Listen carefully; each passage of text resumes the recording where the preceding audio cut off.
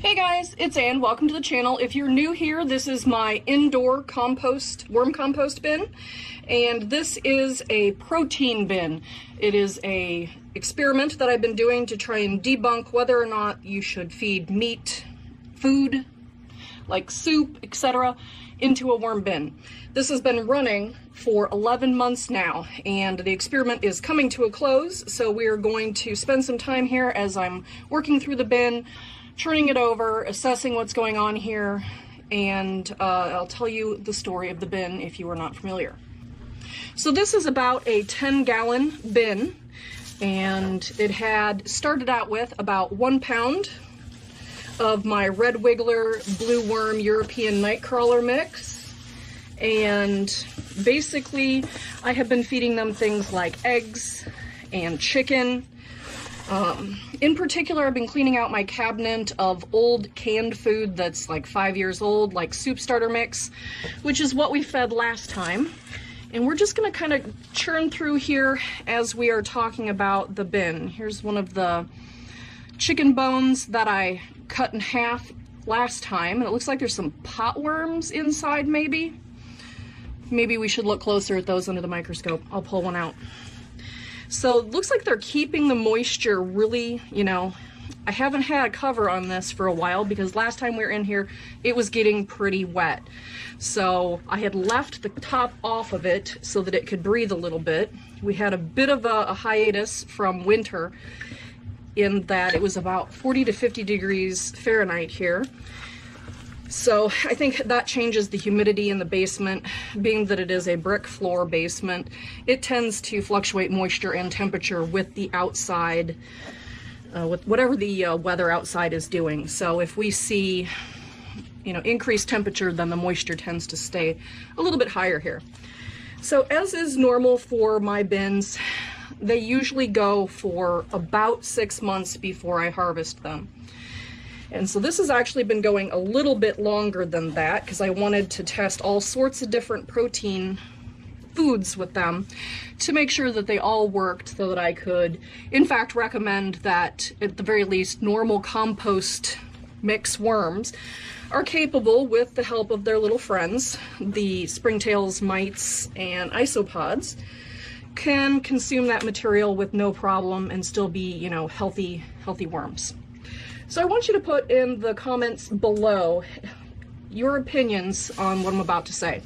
So I think that it is because of the very healthy ecosystem in the worm bin that they're able to consume this rather odd kind of feeding. I think that the isopods and the mites and the springtails all play an integral role, in composting. And because this is an inside bin for me, and basically I don't have to worry about, my pets getting into it. I can do things a little bit differently and take some risks that some people wouldn't if their worm bins were normally in their house. So I think the ecosystem is why they've been so successful. And let's see what's going on here.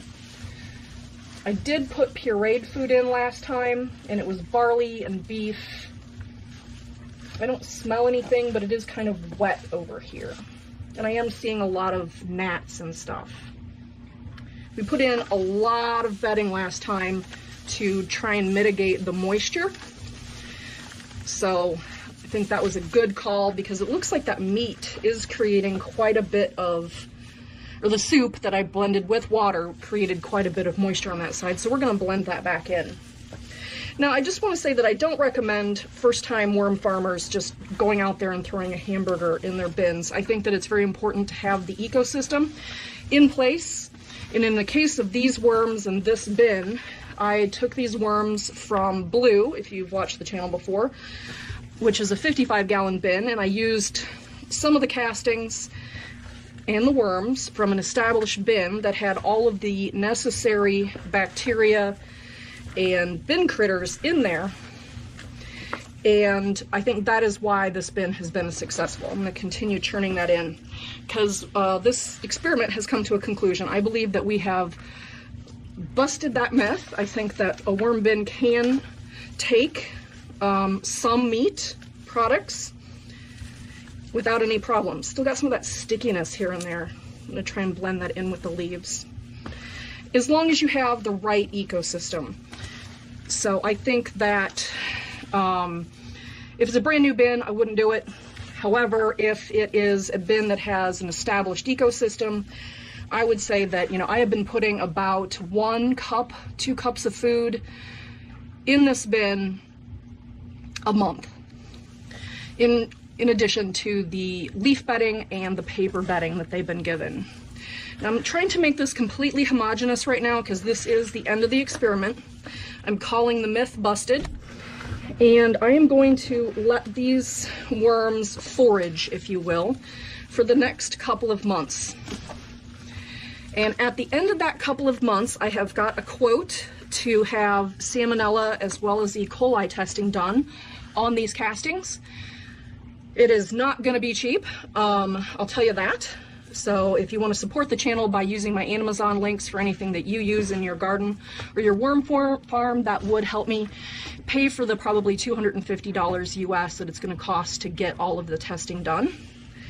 I'm going to do it either way, but I just wanted to let you know that's what it costs to have a USDA recommended lab do the testing for salmonella and E. coli. So I think what we can do now that everything is mushed together is for this month I am going to basically do a foraging. I'm not going to try and migrate these worms. I am going to make sure that anything sticky is buried, and I am going to cover this so that it can retain its moisture, and then we're just going to let the worms work it out for another month or so before I do the testing. So let me know your thoughts on this. Do you agree with me that it's the bin ecosystem that made this successful, or do you think they would have been okay either way?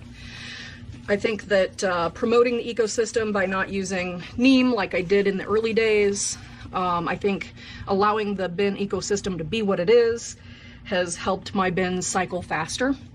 Like I said, those of you with more experience than me, please put, you know, or any experience at all, put the comments below into what you consider to be acceptable and non-acceptable members of the ecosystem here. All right, guys, well, if you liked this experiment, give it a muddy thumbs up. If you're not a member of my worm family, click that subscribe button. And if you want to know what I'm doing when I'm doing it, ring that bell icon. All right, guys, thanks for hanging out with me and my worms, and everybody, have a good day.